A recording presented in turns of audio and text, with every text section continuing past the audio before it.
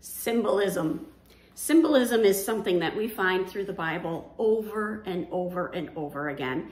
There are so many layers to the depth of the meaning of a lot of the words in the Bible that when you dissect it and you really pull that out and put it together, it just helps you to have that much more understanding about what God is saying. The great thing about the Bible is that we can never outlearn it and get to the point where, oh, I've learned everything there is to learn, because there's so many layers to the meaning. So that's what we're going to be talking about, I think, all week. We'll see where the Holy Spirit leads. But today we're talking about new wine. And we may be talking about new wine for a few days. There is an enormous amount of information about it. And today we're going to be focusing on the Old Testament. That brings us right to Genesis 27, starting in verse 28. And it says, "May God give you the dew of heaven and the fatness of the earth and plenty of grain and wine." Now in the ESV, it does not call this new wine. But when you go to the Hebrew word, and I may be butchering the pronunciation, which is tirush, it translates as new wine. It's not wine that has aged. It's wine that's just been put together. When we look at this verse, where does the dew of heaven come from? Where does the fatness of the earth come from? Where does the grain and the wine come from? God. May God give you the dew of heaven and the fatness of the earth and plenty of grain and wine.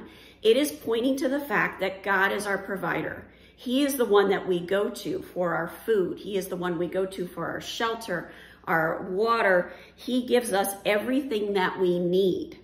Now, when I looked at the lexicon, it got very interesting. It means head of household, as in giving permission to marry. Right away, I'm thinking about the fact that the church is called the bride of Christ. So this new wine is connected to the bride of Christ. It's connected to the fact that we are married to Christ, that Christ is going to come back for us, and that we are his bride. Now, as we look deeper into this meaning, it means that we have permission. We have permission to work within God's kingdom. We have permission to be an active part of building God's kingdom. We have permission to go to God in prayer. We can go straight to God. We don't have to have a go-between or anything like that. It's also the top of the body. It's the head. It's the authority or role of a leader. We walk in the authority of Jesus Christ. This new wine is pointing to the fact that we have the authority to look a demon in the eye and say, get out of here in Jesus' name. And it has to abide by that. It also means a place where the head is laid. It's a place where we can rest. We can rest in God's presence. We can have that holy rest. It's also a place of beginning. It's where something begins. We enter into that relationship with Christ and we begin that marriage. In Genesis 27:37, it also talks about this word. It's exactly the same word. And that says, "And Isaac answered and said unto Esau, Behold, I have made him your Lord, and all his brethren have I given to him for servants. And with corn and wine I have sustained him, and what shall I do now unto thee, my son?" That's coming from King James Version. So once again, it's pointing out that God is our provider.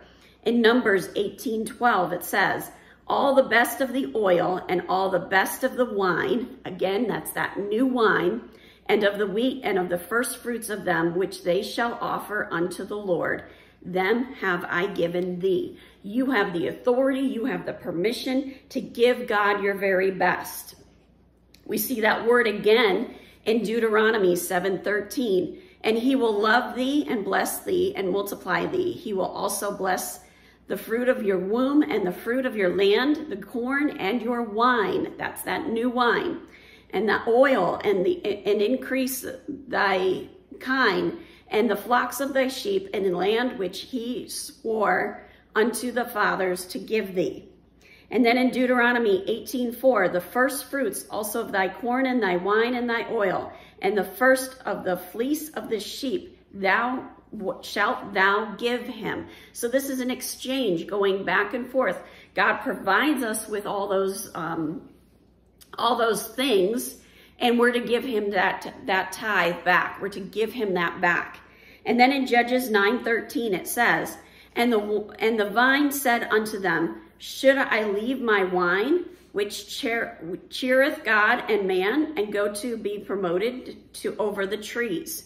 So once again, that wine is being provided by God. In 2 Kings 18:32, it says, until I come and take you away to a land like your own land, a land of corn and wine, a land of bread and vineyards, a land of oil and of honey, that ye may live and not die, and hearken not unto Hezekiah until when he persuadeth you, saying the Lord will deliver us. So once again, the Lord is giving us that promise of authority. So this new wine points straight to grace. It's reformation. It's God structuring and building his kingdom, giving us that authority to operate within his kingdom and the permission to operate within his kingdom. So it's our job to step out and follow that. Have a wonderful day. God bless, and keep walking the walk.